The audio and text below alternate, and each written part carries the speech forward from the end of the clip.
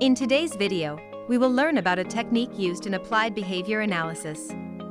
The first technique is positive reinforcement. Positive reinforcement is a concept that can be used to help teach and strengthen behaviors. This process can be used as part of a formal training program, but it is also something that can occur naturally in everyday situations as well. Here are the steps of the positive reinforcement technique. Therapist identifies a goal behavior, for example, focusing on a task for 5 minutes. Each time when behavior or skill are displayed successfully, there is a reward. Reward must be meaningful to the individual, like praise, a toy, or a book. Positive rewards encourage the person to continue using the skill, thus, over time, will lead to meaningful behavior change. What is reinforcement in ABA?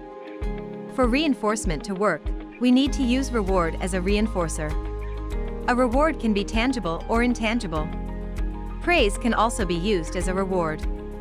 But in order for the reward to be effective, there is a need to ensure that the reward is meaningful and be varied over time. So there should be a process to assess reward choice. One method to assess the reward choice is through the 2 at a time method, or the forced choice. In forced choice, you will present 2 potential reinforcers to see which one the client chooses.